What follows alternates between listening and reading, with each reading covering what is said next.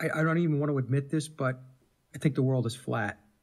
And I remember having a reluctance to talk to people about it because it was a paradigm that had to be broken that I knew it was just going to be loaded up with ridicule. I knew it.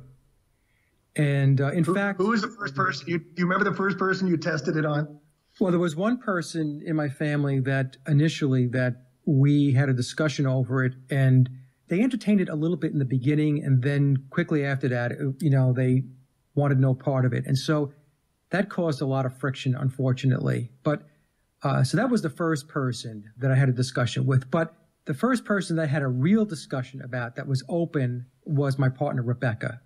And I remember that I had put in the queue to watch on TV. I use Plex, which is I can queue up YouTube videos and watch them on my television. And I said, hey, I've got some videos that I think you might be interested in. And she goes, oh, what are they about? So I said, well, it's about the flat earth.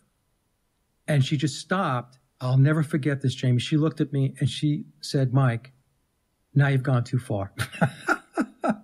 So, right. But she did it in a nice way. She had been supportive all the way before that, right? She'd been totally supportive of your work. Yeah, she was very supportive, but the look on her face was very perplexed. I remember that. But look, to her credit, she said, okay, let's watch them. And so we did. And when we did that and afterwards, we started queuing up more and more flat earth material. And now she's completely on board.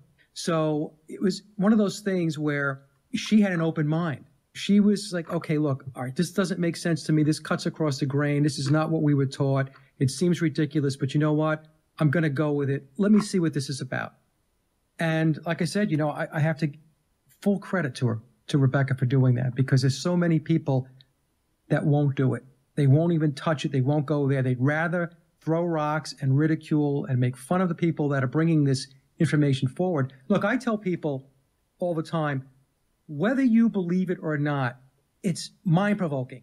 It's going to get the critical thinking going, or it should, if you're not completely asleep. But even with that logic, you just still can't win people over. They'll just walk from it and think that we're crazy.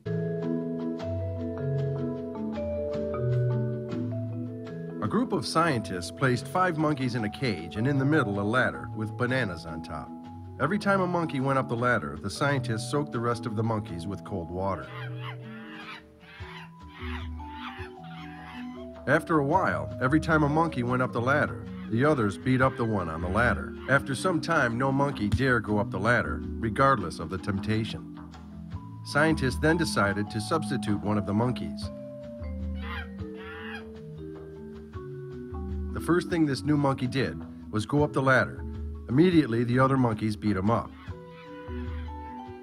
After several beatings, the new member learned not to climb the ladder, even though he never knew why.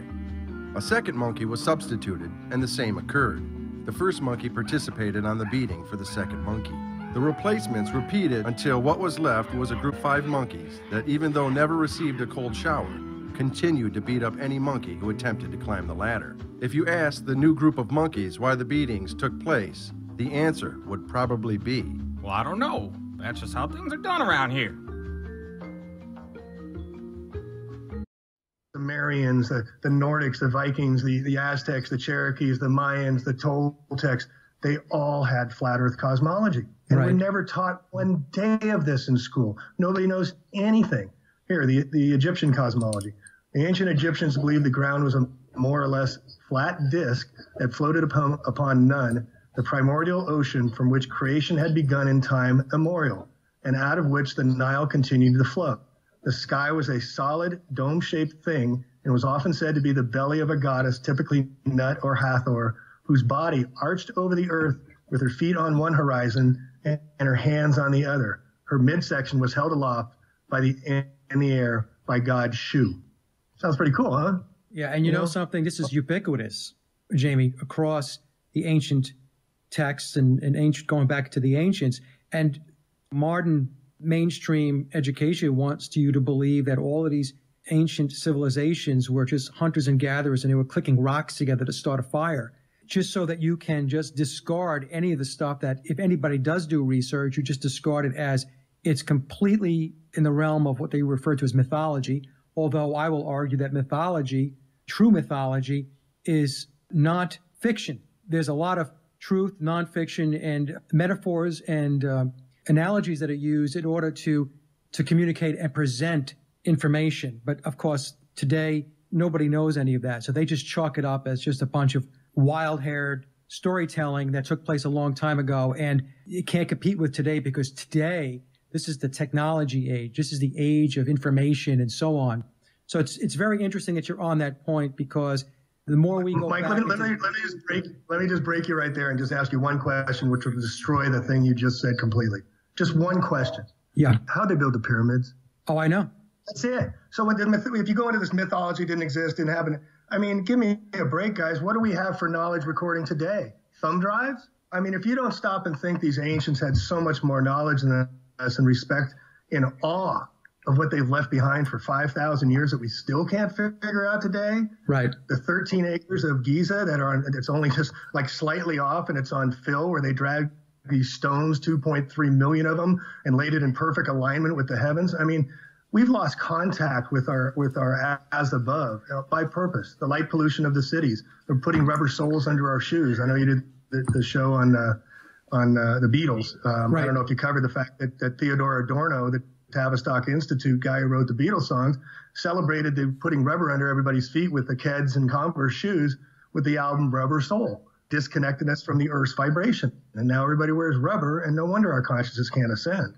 But the ancients knew, and they knew of here's ancient Vedics. I mean, the oldest language we have. Herto, son of Neph, born of an egg, descended upon in the highest heaven. He was a most gracious Lord, and in deference to smote against the rocks of heaven. So when the egg was broken, one half the shell ascended, the other half became the foundation of the world. I mean, it's in our cosmology. Here's Nordic. They're held in the branches and roots of the world tree. You get Darasil, which is the tree of knowledge and wisdom. They all had the central roots of the tree, and it went across the pond all the way to the Toltecs, the Tibetans. That they believed in a geocentric cosmology, a mandala-like world system of concentric ocean and mountain ranges surrounded by an axis, Mount Meru.